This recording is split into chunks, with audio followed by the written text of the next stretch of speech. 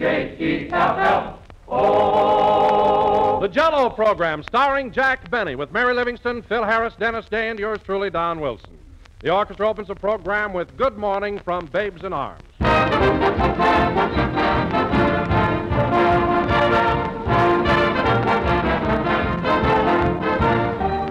Have you people got what I call a second helping family?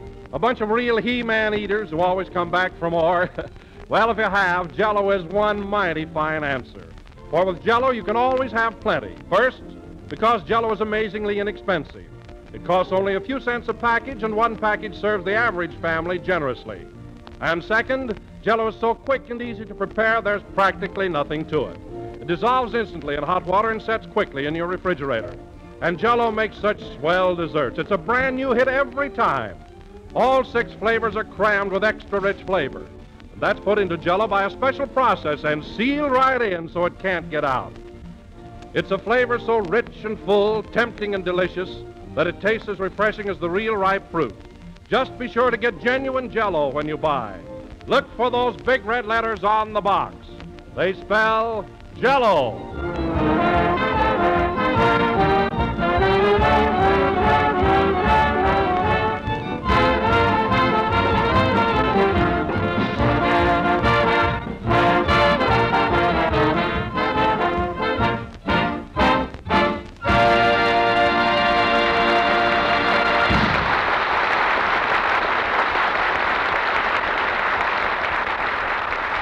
That was Good Morning, played by the orchestra. And now, ladies and gentlemen, for the 3rd time this season, we bring you our master of ceremonies, a man who smokes a cigar so short that it finally becomes an inlay, Jack Benny.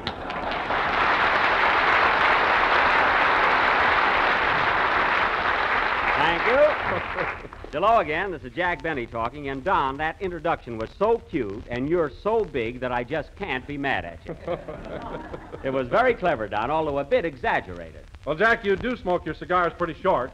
I know, Don, but there's a reason for that. It just so happens that the cigars I smoke are very hard to get. They're made especially for me by a man in Tampa, Florida, a fellow called Perfecto Ginsburg. Oh, it's an excellent smoke. Are your cigars very expensive, Jackson? Well, they are, Phil, if you buy them individually. Of course, you can order them by the box or by the gross and save money. How do you get them? Jack buys them by the yard and cuts them off. Now, Mary, that's not only silly, but unbelievable. Go on. You even send your old matches back to Sweden to be re-dipped. Mary, the only matches I ever sent back to Sweden were those that didn't work. Jeepers, nobody could be as tight as you make me out to be. Oh, no? Tell him what you did last week to little Dennis Day, our new singer. Mary, we got a long play to do tonight. And now, folks... Come on, Mary, what happened? And now, folks... What about Dennis? Jack paid him his salary in silver dollars and then taught him how to stand on his head.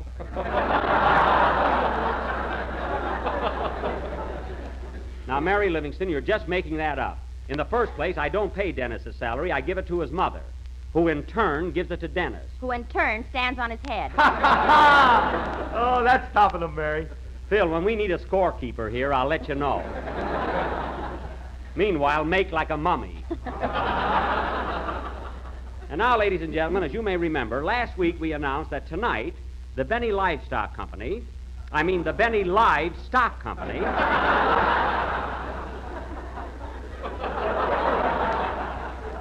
would present their version of Darrell F. Zanuck's production, Stanley and Livingston. Now, in our version, I will play the part of Mr. Stanley, the newspaper man, as portrayed on the screen by that sterling and inimitable actor, Spencer Tracy. Inimitable? Yes. What are you talking about? That guy's a great actor.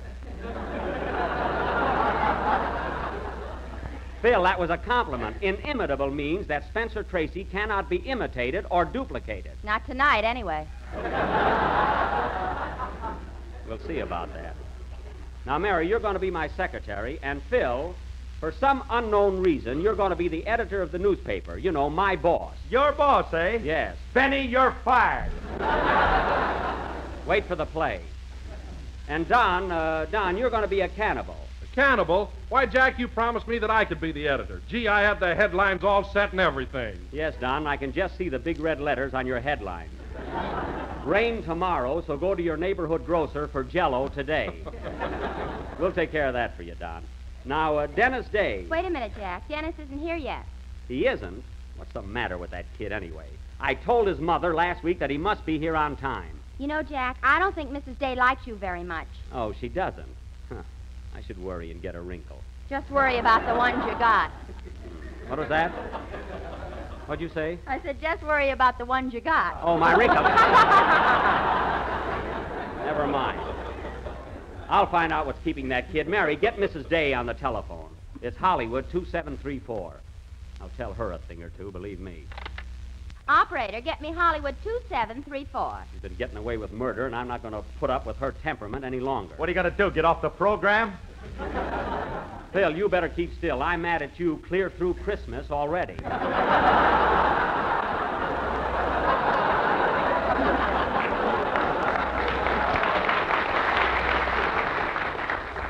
And another thing. Hello? Who is this? Oh, Jack, it's Gladys. Hang up. I gave you the wrong number.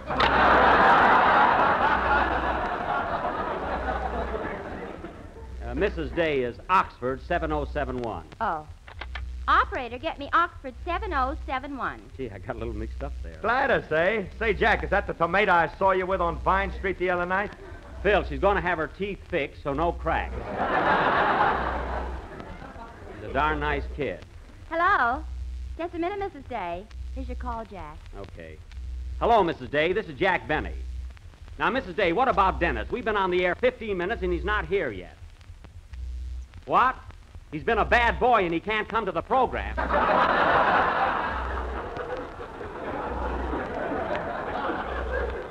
But this is his job. I don't care if he won't eat his carrots. There must be other ways to punish him. But I know Mrs. Day. I know Mrs. Day. I know Mrs. Day. Look, he knows Mrs. Day. Mary. Now, will you please make an effort to get Dennis over here immediately? Thank you. Goodbye. Oh, just a minute, Mrs. Day, while we're on the subject. I've had just about enough of your meddling. I'm running this program. If you don't like it, you can stay away. All right, Jack. Take your finger off the hook. Mary, I was just rehearsing what I'm going to say when she comes in. Now, everybody settle down. Come on, Phil, let's have a good number. How about Hollywood 2734? You know what I meant, Phil. So hit it. Okay, Jackson. I can't understand Gladys being home. She told me she was going to Santa Barbara for the weekend.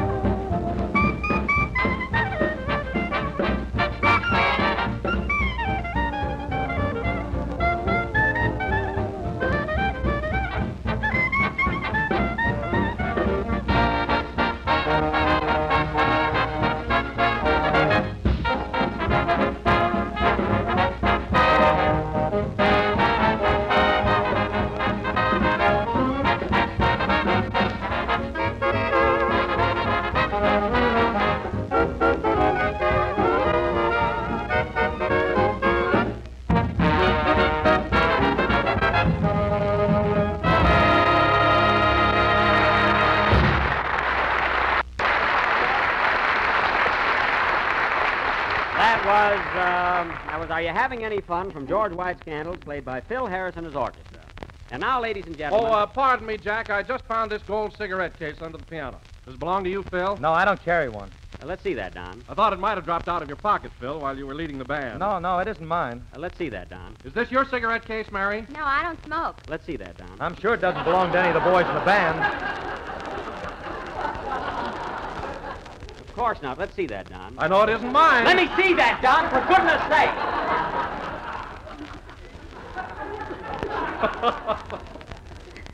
Now, give me that cigarette case, and I'll hold it until the rightful owner claims it. But, Jack, I found it. I better hold it. Don, I'm responsible for anything that's found in this studio, so hand it over.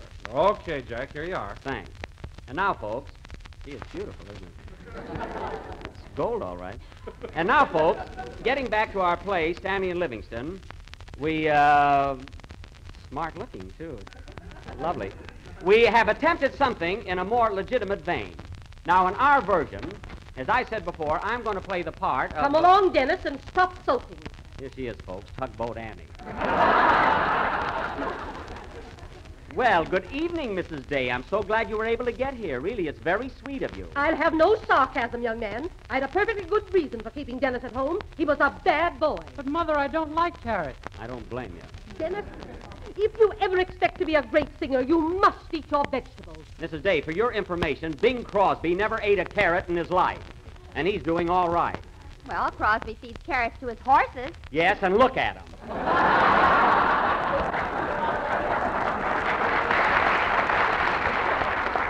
What they need is raw meat. Now, let's forget about carrots. Oh, Dennis. Yes, please? Right after your song, we're going to do our play. And since you don't like vegetables, you're going to be a cannibal. Dennis is not going to be a cannibal. I'm sorry, Mrs. Day, but that's what he'll have to be. He's had no acting experience. What else can he do? I can stand on my head. Wait till Saturday. Anyway, Dennis, it's all settled. Oh, no, it isn't. He must have a more dignified part. Oh, I suppose you'd like to have him play the lead. I suppose he can do a better job than I can. He's wide open, Mrs. Day. Give it to him.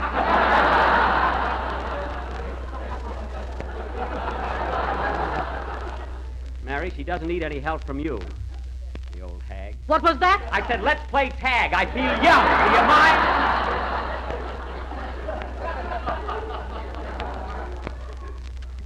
Now, let's have no more interruptions, please. Go ahead with your song, Dennis. Yes, Mr. Benny. Hold it a minute. Come in. Will you pardon the interruption, Mr. Benny, but I was rehearsing in this studio today, and I believe I left my cigarette case here. Did you happen to see it? Why, yes, a cigarette case was found. As a matter of fact, I have it in my pocket. Well, thanks. I'll just take it and run along. Oh, I'm sorry, but you'll have to identify it, Mr. Kaiser's the name. K. Kaiser. Oh, K. Kaiser.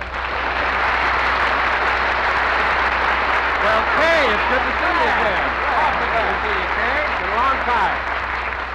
Evening, folks. How y'all?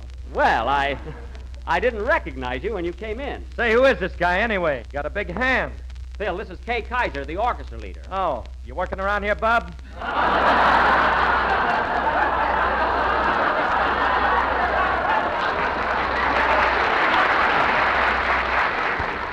Phil, for heaven's sake, K. Kaiser has his own radio program and one of the greatest and most popular bands in the country. Well, thanks, Mr. Benny. Thanks very much. Oh, so you're in my racket, eh, Kaiser? Let me ask you something. How many pianos you got in your band? One. Well, take a look over there. I got 2 pianos. I got one good one. That's very good. Well, Kay, I'm really glad you dropped in to see me. I didn't drop in to see you. I just came back from a cigarette case. Oh. Well, as long as you're here, we might as well do a routine about it. That's Jack, all right. Free talent, Benny. Mary, I'm just trying to be a good host, that's all. Well, Kay, what are you doing out here in Hollywood? You generally broadcast from New York. Yes, but I came out here to make a picture for RKO called That's Right, You're Wrong. Oh, is that so? That's a swell title. You know, I made 2 pictures last year. He's making one good one.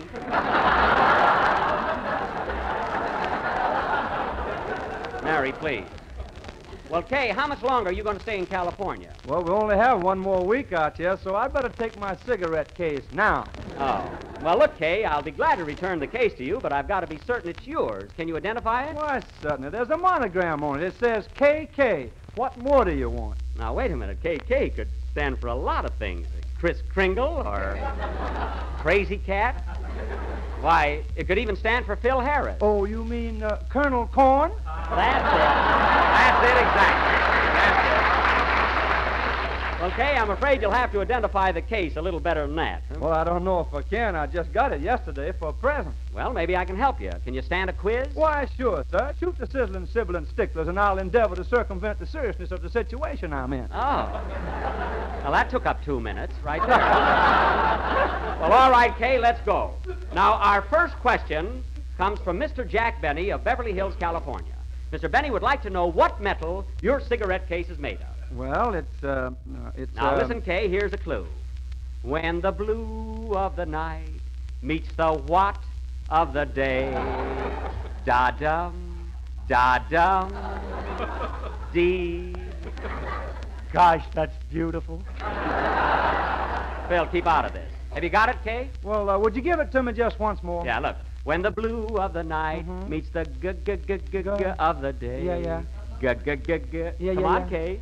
G. Yeah. Students! Silver! That's wrong.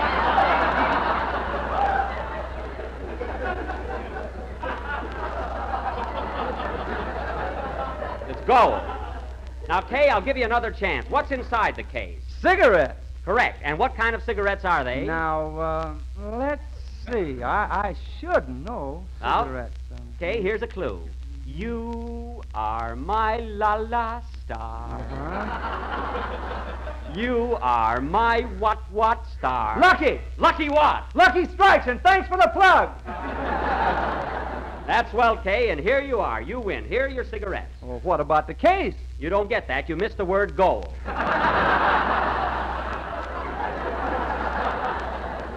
You didn't say gold. Well, I tried to, but you had your hand over my mouth. Oh.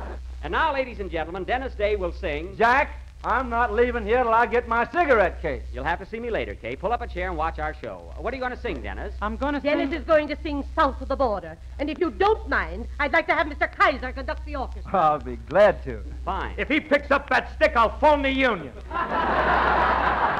Oh, Phil, don't be such a baby. Sing, Dennis.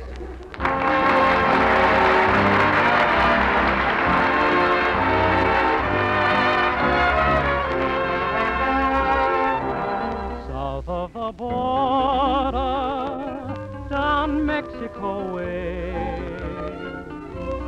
That's where I fell in love when stars above came out to play. And now as I wander, my thoughts ever stray. South of the border, down Mexico way. She was a picture in old Spanish lace. Just for a tender while I kissed the smile upon her face, for it was fiesta, and we were so gay. South of the border, down Mexico way. Then she smiled as she whispered mañana, never dreaming that we were parting, and I lied as I whispered mañana, for our tomorrow never came. South of the border, I rode back one day. There in a veil of white by candlelight, she knelt to pray. The mission bells told me that I mustn't stay. South of the border, down Mexico way.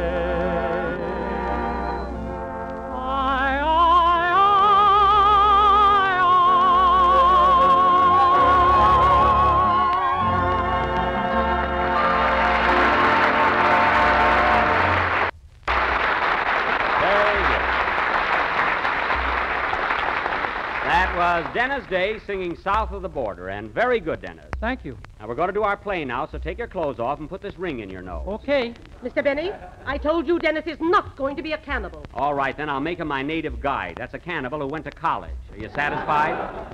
And now, ladies and gentlemen, for our feature attraction, Stanley and Livingston. The opening scene is the editorial office of the New York Herald, where we find Jack Stanley, star reporter, and his secretary, Miss Mary Latouche. Latouche, I quit. Mary, we don't want to confuse your name with Dr. Livingston. Come on, let's start the show. I want to get on you, Benny. Phil, just because you're my boss in the play, don't let it throw you. We now take you to the office of the New York Herald. Curtain. Music.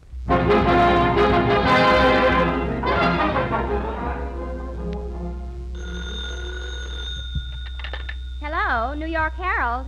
Miss Latouche speaking. I hate that name. Mary. What's that? Yes? 9:30? All right, I'll tell him.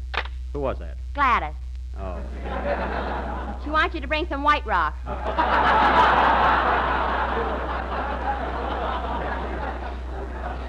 Okay. Now, don't bother me for the next half hour, Miss Latouche. I'm writing a story about Dr. Livingston. Is that the explorer that's lost in Africa? Yes, and the boss wants me to go look for him. He thinks it'll be a great scoop for the paper. Here comes the boss now. Where is he? Where is that star reporter? Let me at him. Look at him. Hello, Chief. Oh, there you are. Now, see here, Stanley. I've been looking over that story you turned in yesterday, and it's the worst lot of junk I ever heard. Well, I thought it was pretty good, Chief. Good? Why, that stuff was turbulent, stagnant, abominable. You're showing off now. Last week, you didn't even know what that meant. Never mind the wisecracks. You either go out and get some hot news or resignate.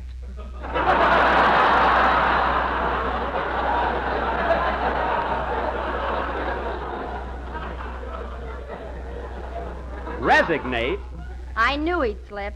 Well, look, Chief, I'm trying to get all the news I can. Well, you can't sit here and wait for it. You gotta go out and dig, dig, dig. Chop, chop, chop. Well, all right. I'm doing my best, Chief. And another thing, Stanley, I gave you an assignment 2 weeks ago. I told you to go to Africa and find Dr. Livingston. Well, I'm waiting for my laundry to come back. He sends it to Waukegan. I do not. Now listen, Stanley, you better find Livingston or you're fired. You hear? Fired. Okay, Chief. Goodbye. Goodbye. Oh, boy, was that fun. The last time I'll work for him as long as he works for me. Well, so long, Miss Latouche. It looks like I gotta go to Africa. I'm off to the jungle. Wait a minute, I'm going with you. Oh, what could you do there? You need a straight man, don't you? That's right. Well, come along, gal. We might as well leave right now. We'll find Dr. Livingston, or my name ain't Jack Stanley.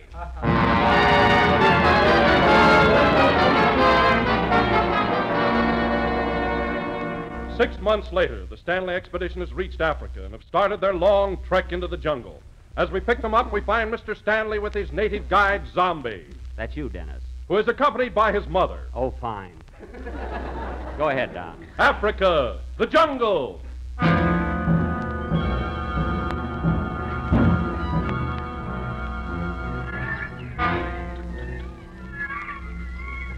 Gee, it's hot. 4 months trekking through the jungle and still no trace of Dr. Livingston. Miss Latouche, what do you got your finger up in the air for? I'm trekking, too. Now, stick close to me. We're in constant danger. I wonder where we are. Wait, I'll ask my native guide. Hey, Zombie. Yes, please? How far are we from Tanganyika? Me think got 'em walk 6 more miles. Dennis, what's your language? Mrs. Day, he's a native. He's supposed to talk like that. Oh. Lead the way, Zombie. That's just about enough of this jungle. Nothing but swamps and wild animals and those awful tsetse flies. I wish they'd stay off my glasses.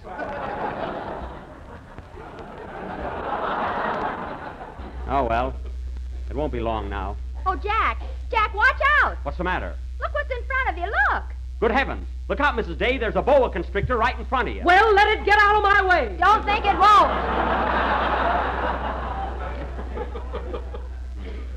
Now, let's all be careful and stick close together.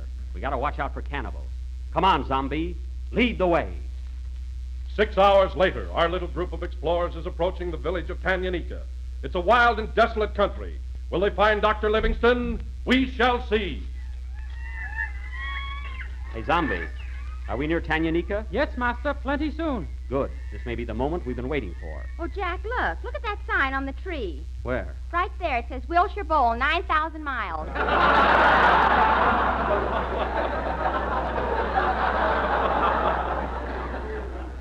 I must make a note of that. The boss will give me a raise. Hey, wait a minute. See that hut over there in the clearing? Look, Master. White man, white man. You're right, Zombie. Where are you going, Jack? I'm going over and talk to him. That might be Livingston. Pardon me, sir. Are you Dr. Livingston? No, I'm young Dr. Kildare.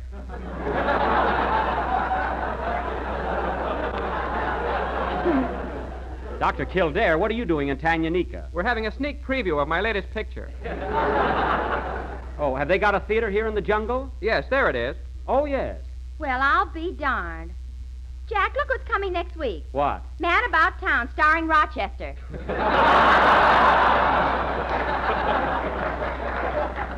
Oh, well, I got a fine chance here. Oh, well. So long, Doctor. So long. Lead the way, Zombie. We must find Livingston. 3 weeks later, the Stanley expedition, tired and weary, have now reached the little village of Zambezi. Will they find Dr. Livingston? No. Well, there's no use stopping here. Come on, kids. We must find Livingston. 2 years later, and our brave little band of explorers, after many hardships and privations, have now reached the little village of Tanganyika. Tanganyika? We were here 2 years ago. What's the matter with you, Zombie? Don't blame Dennis. Well, he's our guide, isn't he? Dennis is doing the best he can. Mrs. Day, my nerves are shattered. I'm at my rope's end. We're out in the jungle. Take it easy. Well, I'm afraid we'll have to give up. Our expedition is a failure. Listen, do you hear that? What is that, Zombie? Ujiji tribe, very bad cannibals. Cannibals? Don't worry, Miss Latouche. I'll talk to these Ujijis in their native tongue. Here they come now. Gee, they look fierce. Yeah, look at their leader. Are those teeth? It ain't a grand piano. Now, all of you stay here. I'll go ahead and talk to them.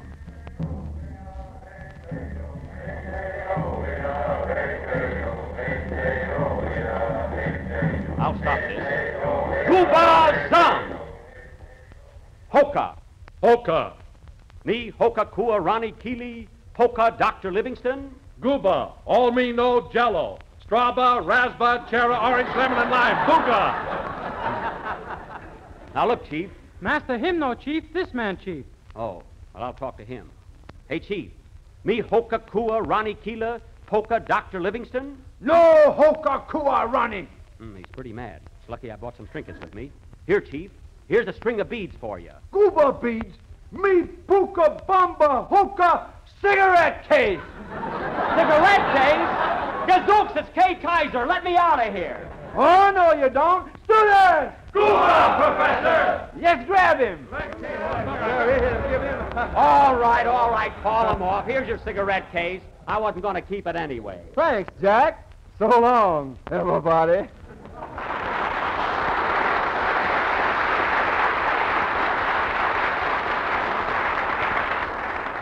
With all the cannibals in Africa, I had to meet him. Oh, well, play, Phil.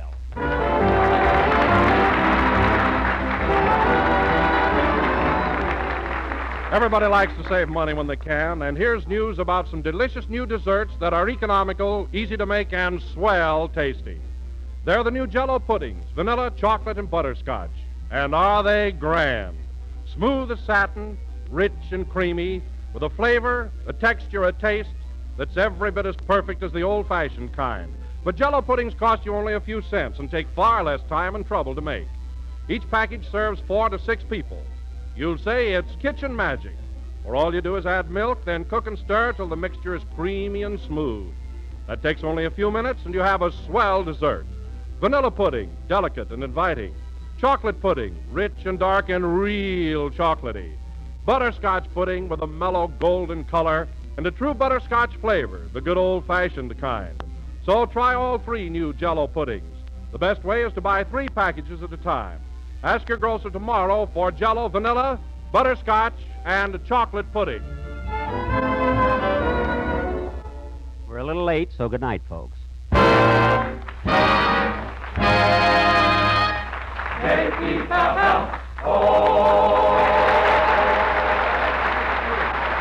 This is the National Broadcasting Company.